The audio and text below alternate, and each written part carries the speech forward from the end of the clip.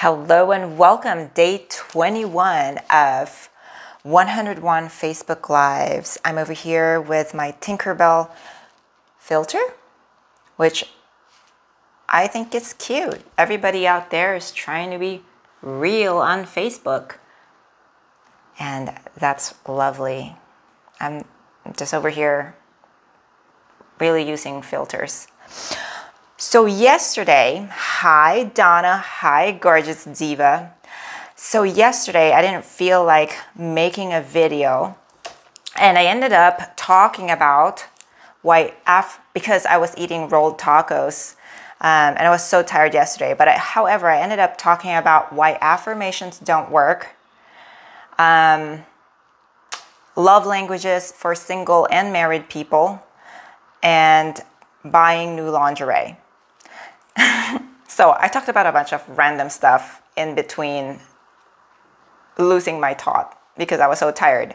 But I forgot two love languages, and those are actually the love languages that they were my languages, and I forgot to mention them. Go figure. So today I want to continue on. So the two love languages that I didn't talk about yesterday was physical touch and gifts. And I was saying to married people, single people, your love languages, in my opinion, and from what I've learned from coaching married people and premarital people, your love language is something that you need to give to yourself. It's something that you need to receive from yourself. Because my love language is physical touch, and I'm not with Bo 24/7. So I hug myself. I massage myself and release my tension in my body a lot. And that is nurturing to myself. And I feel held and I feel loved, because I don't want to be a needy person waiting for my husband to come save me. And he comes home from work and I'm just all warped and, needing physical touch.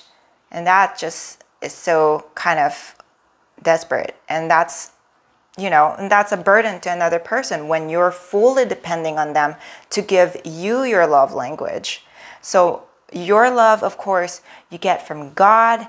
And when you love yourself with giving yourself your love language, which to me, I also use this massager. This is my favorite thing because it releases tension. I really need a lot of massages. I have a subscription.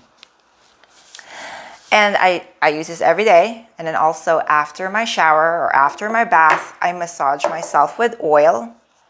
This is my cellulite smoothing oil that I love. And I just really take your time to really massage and let that blood flow. Let your lymph nodes release toxins and just really touch yourself. If your love language is physical touch, by all means, just touch yourself every single day. And oh my gosh, you'll see the huge difference to where you're walking around without being so needy. Because when Bo and I first got married, I depended on him for all my love language. And I was so needy. It was so,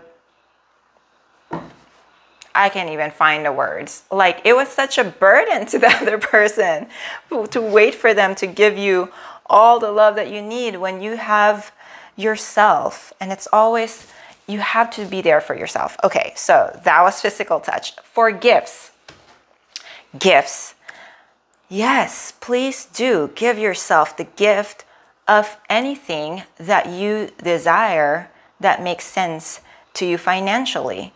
And don't wait for an occasion, and don't wait to say, oh, I'm going to give myself this gift if I do this, or if I lose such and such pounds, or if I reach this goal. Yes, those things are good, but you also give yourself a gift when there's no occasion. Like, buy yourself some flowers. Really find the pleasure and loving yourself, receiving from God, because like what I mentioned yesterday, you know, we set the standards for how our men are going to treat us.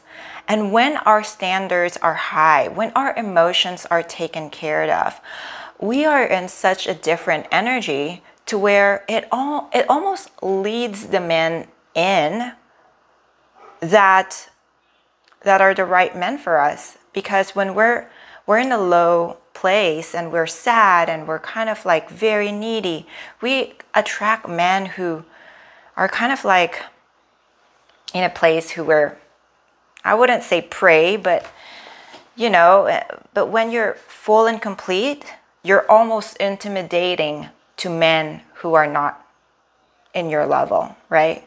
Hope that makes sense.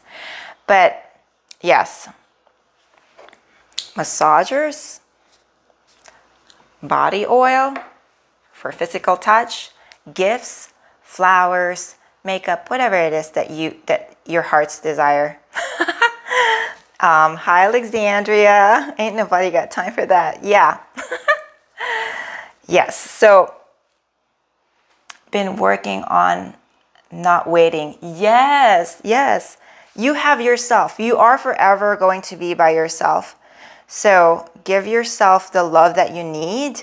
And this shows your man, this shows your partner that this is my standard, this is who I am, this is what I do for myself, this is how my world works. And they will be able to step in with you. Buying lingerie, being turned on by yourself because you are beautiful, you're sexy, you're amazing, and you're all of that in a bag of chips. Okay, my dear friends, thank you once again, and I will see you tomorrow.